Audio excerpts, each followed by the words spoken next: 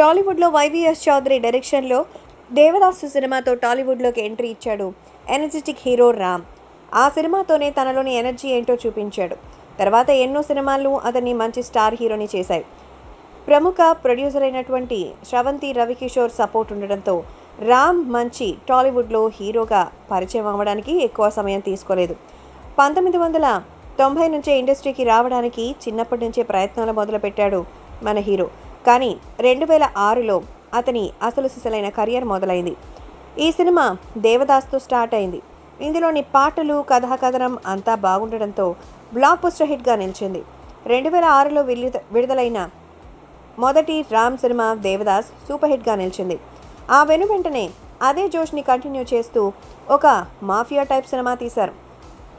అదే ఫుల్ పోకిరి కుర్రాడిగా చేసిన సినిమా జగడం. ఈ సినిమా ఫ్లాప్గా నిలిచింది. ఇక ఆ తర్వాత తనకున్నటువంటి లవర్ బాయ్ ఇమేజ్ని యూజ్ చేస్తూ 2008లో రెడీ సినిమా చేశాడు. శ్రీను వైట్ల దర్శకత్వంలో వచ్చిన ఈ సినిమా యూత్ని బాగా అట్రాక్ట్ చేయడంతో అతనికి లవర్ బాయ్గా మంచి ఇమేజ్ వచ్చి రెడీ సినిమా సూపర్ హిట్ అయింది. ఇక 2009లో వచ్చింది మస్కా. ఈ సినిమాలో కథాకథనంలో కొంచెం లోపాలుండడంతో యావరేజ్గా నిలిచింది. ఇక గణేష్. ఈ సినిమా అతనికి మంచి హైప్ ఉన్న టైంలోనే రిలీజ్ అయింది. 2009లో స్టార్ హీరోగా ఎదుగుతున్న సమయంలో తీసిన గణేష్ సినిమా ఫ్లాప్గా నిలిచింది. ఆ వెంటనే 2010లో వచ్చిన రామరామకృష్ణ కూడా ఫ్లాప్గా మారింది. ఇక కొంచెం గ్యాప్ తీసుకుని 2011లో ఖచ్చితంగా హిట్ కొట్టడానికి బాగానే కష్టపడి ట్రై చేశాడు.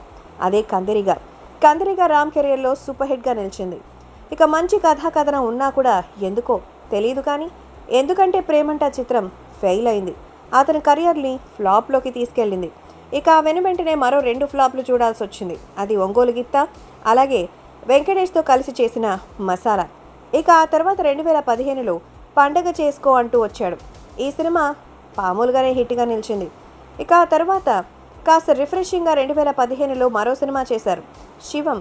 ఈ సినిమా ఎప్పుడు వచ్చిందో ఎప్పుడు వెళ్ళిందో ఎవరికీ తెలియలేదు. ఈ తర్వాత కాస్తంత గ్యాప్ తీసుకుని మళ్ళీ మంచి హిట్ కొట్టడానికి ట్రై చేశాడు. అదే 2016లో రామ్ చేసిన సినిమా నేను శైలజ. ఇందులో ప్రతి కంటెంట్ కూడా అద్భుతంగా అనిపించడంతో ప్రేక్షకులు ఈ సినిమాని సూపర్ హిట్ చేశారు. ఇక 2016లో హైపర్ అంటూ ఒక సినిమా వచ్చింది. ఈ సినిమా కూడా ఎప్పుడు వచ్చిందనేదే ఎవరికీ తెలియలేదు. ఇక 2017లో లేటెస్ట్గా తన స్టార్ స్టామినాని యూజ్ చేసుకుని వర్సటైల్ ఫ్రెండ్షిప్ స్టోరీని బేస్ చేసుకుని తీసుకున్న సినిమా ఉన్నది ఒకటే జిందగీ. ఈ సినిమా భారీ హిట్గా నిలిచింది.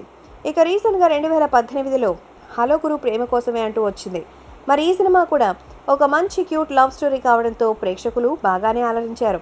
సో మొత్తం రామ్ చేసిన సినిమాలు 16 సినిమాలు కాగా అందులో సూపర్ హిట్లు, బ్లాక్ బస్టర్లు 4 ఉన్నాయి.